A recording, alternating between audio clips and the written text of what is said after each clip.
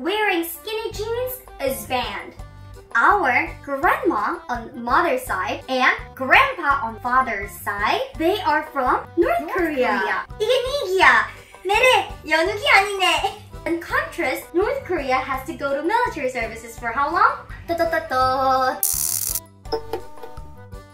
Hi! Hello everybody, this is Gina Choi. Mina Choi from CHOI SISTERS. Today we're going to talk about differences and similarities between North and South Korea. Aren't they same country? One Korea, isn't it? A lot of people think that they are same country, but they're polar opposites. Polar opposites. Actually, they are still on a war. What? Are you serious? Yes, they are. Have you heard of DMZ? DMZ is an abbreviation of Demilitarized Zone. And that zone is the heavily guarded place in the world. Since the war is still going on. And currently, they're under a ceasefire. So they're on a break. Exactly. Before we go on to the similarities and differences, what is the image people think of when they hear North Korea? Usually, they think of Kim Jong-un. The dictator? Yes, Kim Jong-un is the dictator of North Korea. So what's the image of South Korea? People usually think of K-pop. There are BTS, Blackpink, GOT7, yes, 17, blah blah blah. Right, there are so many K-pop singers. But have you heard that our grandma on mother's side and grandpa on father's side, they are from North Korea. They're not North Koreans, but when there was Korean War, people actually moved from North Korea to South Korea and South Korea to North Korea. Right, and our grandma from my mom's side and grandpa from dad's side, they came from the North Korea. So technically, they're not North Koreans. They just came from North Korea and moved to South Korea. Exactly. So let's talk about 4 similarities and 6 differences between North Korea and South Korea. Ready? Go! Let's talk about similarities. Okay, number 1, the same cuisine. Okay, so cuisine, what kind of food? We love kimchi, right? Actually, not only South Koreans, but also North Koreans love kimchi as well. Yeah. If you go to North Korea, if you ever have any chance, we've heard that the menu at the restaurants are very similar to South Korean restaurants. So Mina, what are the food that also exist in North Korea and South Korea? Kimchi, 냉면, bibimbap, 불고기, etc.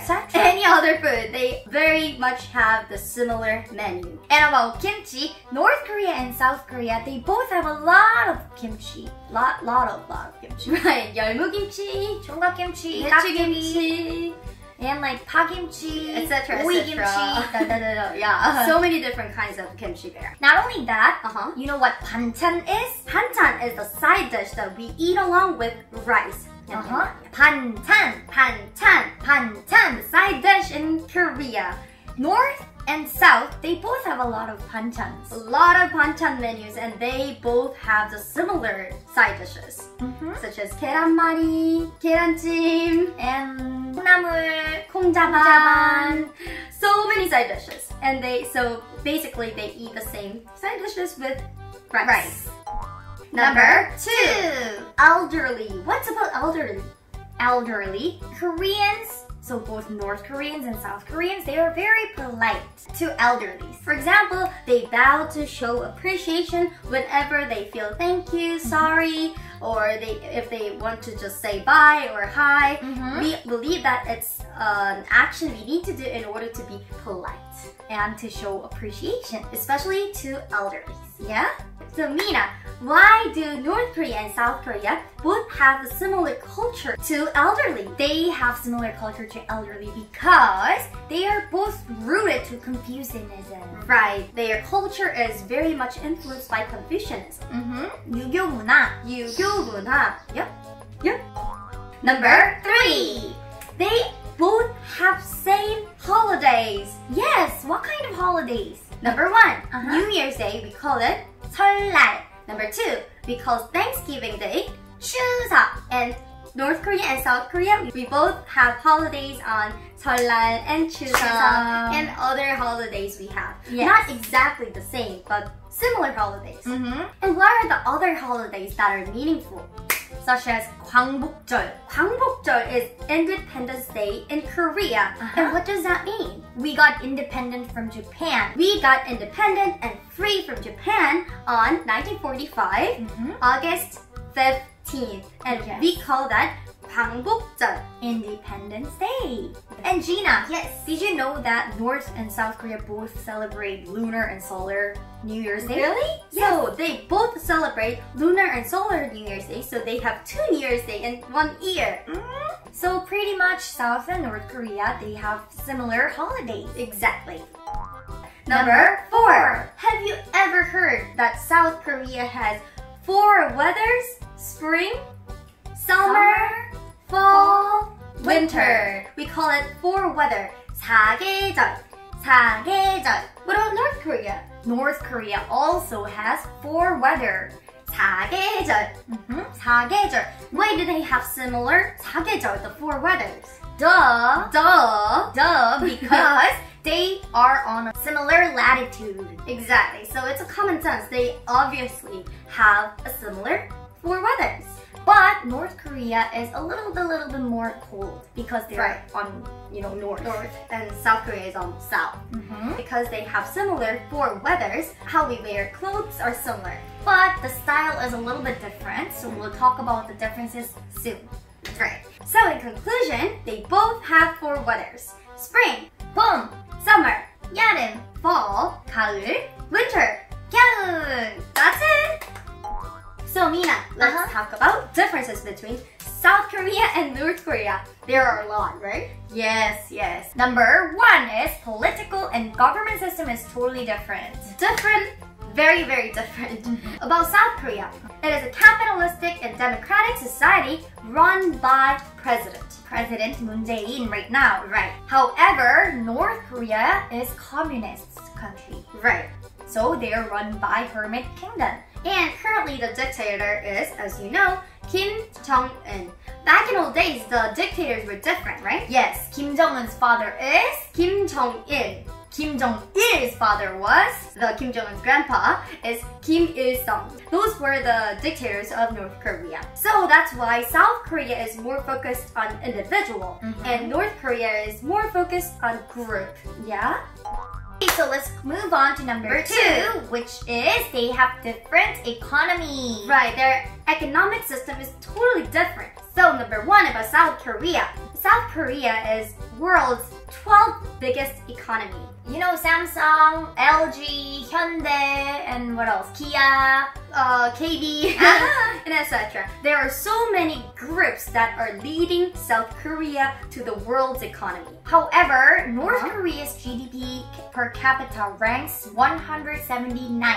Right. So there is very big difference in terms of economy as well, right? Yeah. And as you can imagine, that makes the lifestyle of North Korean and South Korean a little bit different, right?